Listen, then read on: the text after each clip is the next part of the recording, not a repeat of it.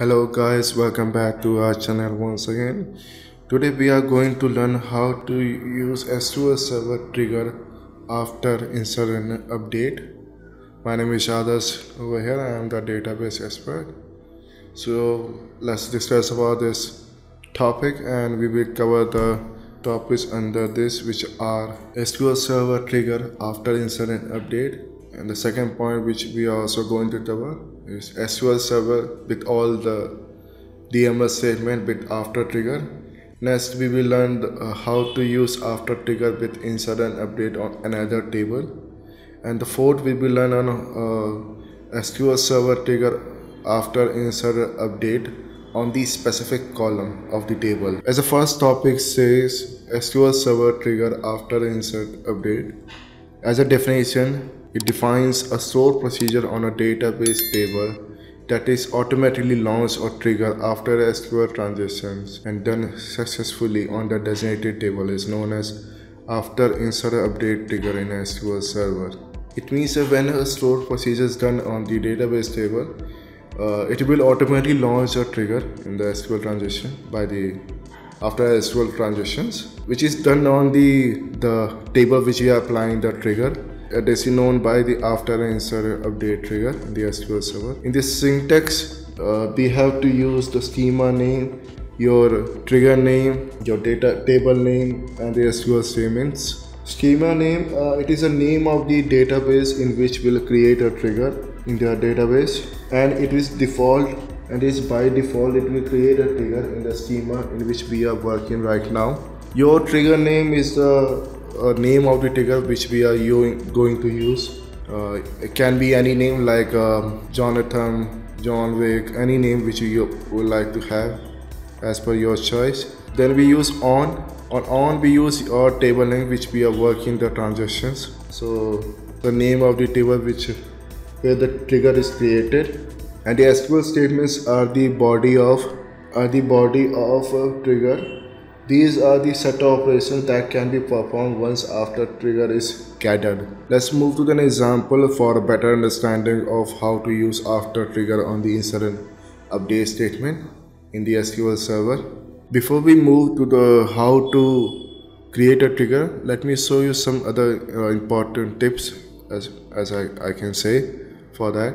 So if you want to see all the trigger names from the system, then we use this query select name from sys dot triggers. This will help you to gather all the trigger name which we have created before or now be created. It will show inside the name column.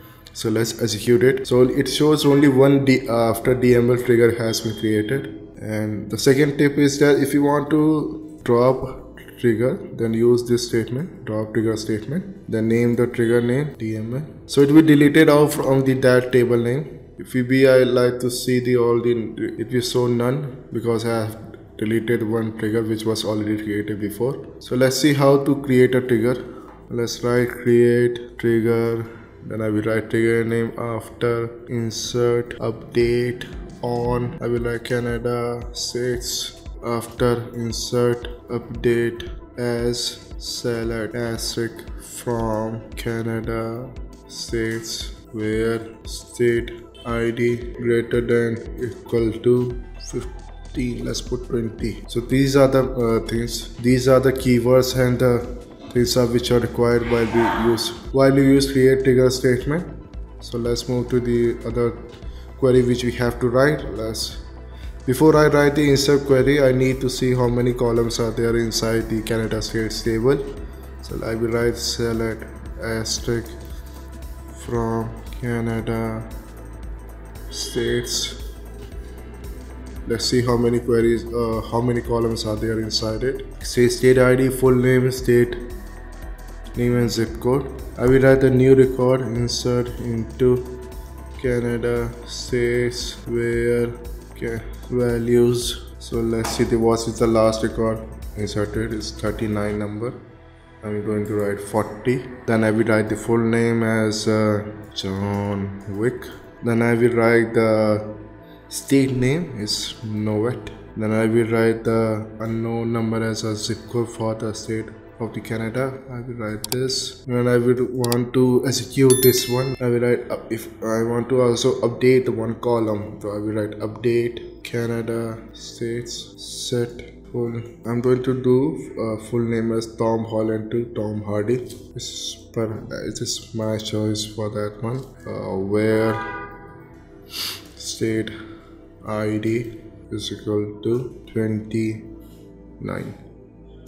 So let's execute the create trigger statement.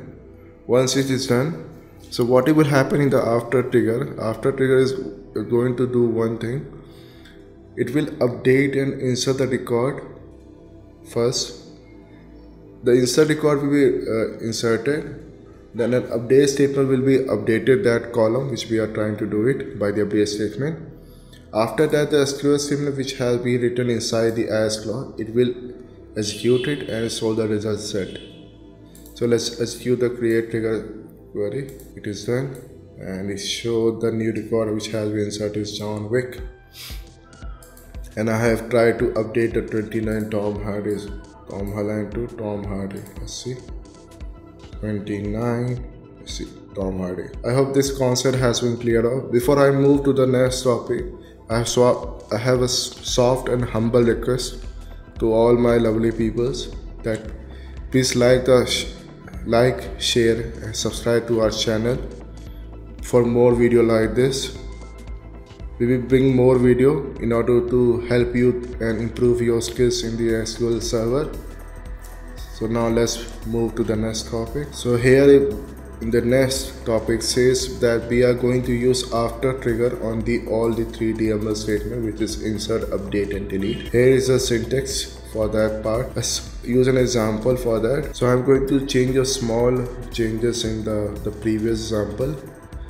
Before I change it, I'm going to do one small thing. I will use drop trigger. The reason for deleting the trigger is that sometimes, like what happens now, that you have created one old trigger for that table. Now you creating a new trigger. What will happen? Sometimes it puts old triggers execution as a result set in the new trigger. In order to avoid that as a confusion part, just try to drop that trigger name or just disable that trigger name. I will write after insert update. So now this trigger has been deleted out. So as this trigger has been executed successfully, the trigger this has been deleted from the database, current database which we are using right now. So let's execute this query once again. In this I have to write one more thing for the delete statement. I've made a small changes. If you see clearly that in the update, in order to update the new value of the full name column in the ID 33 Tom Hardy, it has going to update that column first, then after that we delete that column. If we also switch it, like if I use a delete statement first, then I put the update statement, there will be no record. It has been like put in no changes for the execution part. So let's execute the create trigger statement. Completed. New record has been inserted. Let's see, 41 Matthew Dan Yukon. Then I will updating this column. Let's see the 33 number, which is Tom Hardy once again. I'm going to delete this record. Yep, now it has been deleted.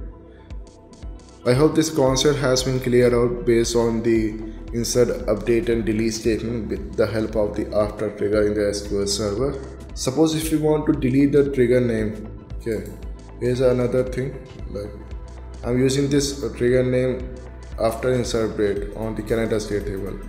So go inside your current database, then your table name, there's a folder called triggers. Go inside it, and after that delete it. It has been deleted. Okay, maybe I have just revised your old conception once again. So let's move to the third topic. Let's see in the third topic, and it says that the SQL Server trigger after insert update another table.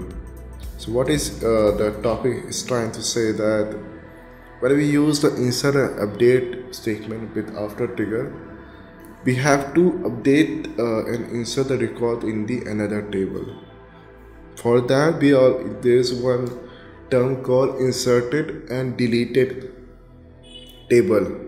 So as it defines the inserted process says that when we use the insert statement, when the new record is inserted in the table, that record will be also available in the inserted table also for the process only. And with the update statement, it will do the same thing. When I update that column, that will be also available in the inserted table. So let's use it and see it in the example part. So let's see what happens inside this when I execute.